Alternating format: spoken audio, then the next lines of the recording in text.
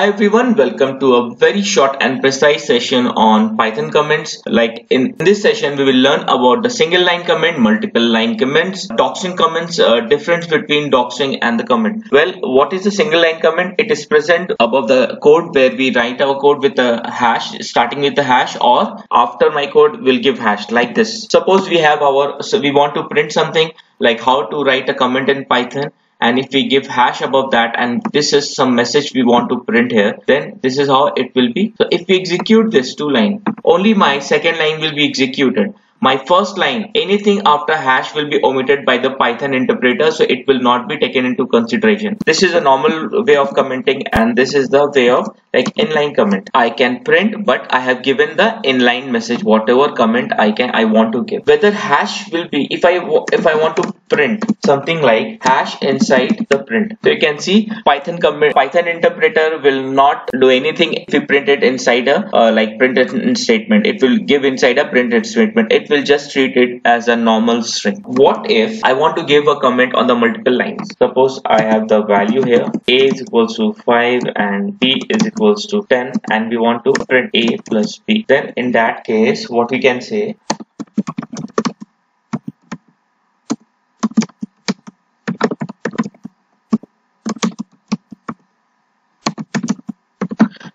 what we need to do is we have to give hash in all the lines if we want to exceed it, the comments to more than one line. So in this way, if you execute this, only my value, the output will be 15, rest everything will be ignored. Like these four values will be ignored by our Python interpreter. What if I don't want to, like after some, I want to comment this, okay, my code. In that case, if you want to do it, you can give it manually hash in every line, hash, and it is commented. And after some time I want to uncomment it. In that case, you have to just highlight this and press Ctrl+1. Everything will be uncommented. Again, if you want to comment it, Ctrl+1, and this will be commented. This is how you can comment or uncomment bulk code instead of doing line by line for each comment you want to comment or uncomment. If you want to for a multi-line comment, this is one of the easiest method, like Ctrl+1, and it will be commented or uncommented. So as per this single line comment, it is present above the code or with the inline code. And what is multi-line? It will have hash character in every line of the comment. Okay, now what is a docstring? What I have used here, right? Instead of this, I'll uncomment this, and even I can use, okay, but this is not suggested to use docstring until unless you are using classes or objects, because there it will play a big role. So documentation string that are written within single quote or double quote, and that acts as comment. Now the difference between a docstring and the comment is, docstring is not omitted by Python interpreter while comment is omitted by Python interpreter. Yes, exactly. So if you execute this, just execute this piece of code, and you can see the Python is also printing something. So we should use it whenever it is actually necessary to use docstring or use the hash comment. Now docstring is basically used for documentation, and in some of the method we click, it will show the documentation. Can use the docstring with the method or with the classes and objects, and how we can show. This will actually help the users like whenever we are using the scikit-learn library or any other library. Okay, if we click on the docstring, we will get the information of the function. And how do we achieve this? Okay, so suppose I define my function, define validate function, suppose anything.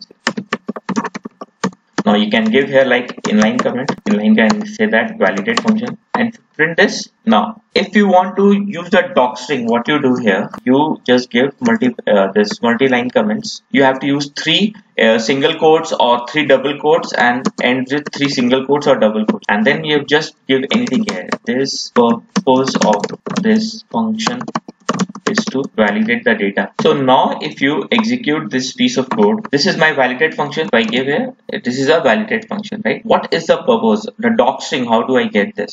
Validate dot underscore doc underscore. If you give this will show you the purpose of this function is to validate the data, and that is what I want to mean about docstring. Is basically used for documentation.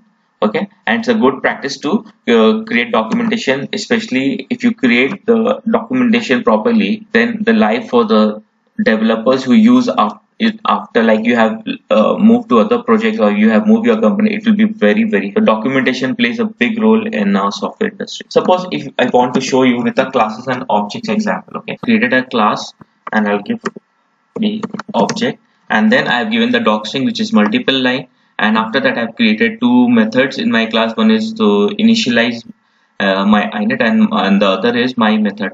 And in my method I have given a single line docstring comment. Okay, so if I define my object now, I'll simply define my object. Okay, sorry, see the object what I've created is my object, right? As a my ob, my object dot underscore doc underscore. If I give this, it will show you this is the purpose of class, and this is coded on 29 July 2020.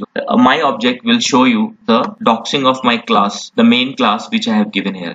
Now if I want to view the docstring, the comment attached with my method, then in that case I have to give my object dot my method dot underscore doc underscore, and then so this is the purpose of my method. Okay, so this is how we can this is how the Python comments a big role in our code development and in our documentation. Okay, so thanks a lot for watching this session. If you feel this video is helpful, please press the like button and subscribe to this channel. Thank you, and I'll see you in my next video, which is related to the escape characters in Python.